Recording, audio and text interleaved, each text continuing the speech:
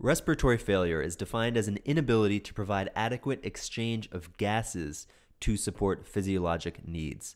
What gases? Oxygen and carbon dioxide. So often respiratory failure is categorized as hypoxemic or hypercarbic, also known as hypercapnic. And in hypoxemic respiratory failure, patients have a decrease in blood oxygenation, which we call hypoxemia, which we usually say starts when the arterial partial pressure of oxygen, which we write PaO2 with a little a, when the PaO2 is below 60 millimeters of mercury. And in contrast, patients with hypercapnic respiratory failure have an increase in the carbon dioxide in the blood, or hypercapnia. And we usually say that starts when the arterial partial pressure of carbon dioxide is greater than 45 millimeters of mercury. Many patients might have a combined condition when they have both hypoxemia and hypercarbia. Now there's some terminology here that can get confusing, so let's address it right away. So hypoxemia refers specifically to inadequate oxygenation of the blood, whereas hypoxia refers more generally to inadequacy of tissue oxygenation.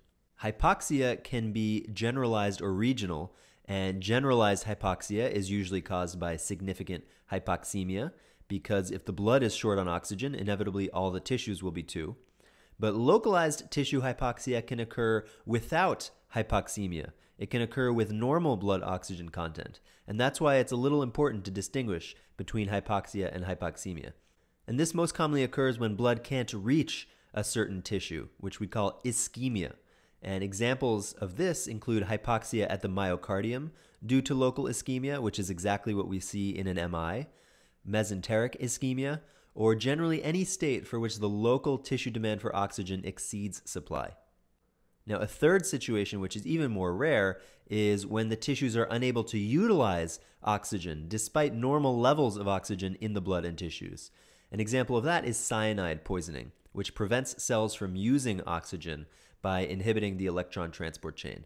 And it's considered a kind of hypoxia, even though the partial pressure of oxygen in the tissues can be normal, because the end result is similar to hypoxia. Now, in general, the respiratory system takes in oxygen and gets rid of CO2. So when the respiratory system fails, you might expect hypoxemia and hypercarbia. And so you might therefore think that the same diseases cause both.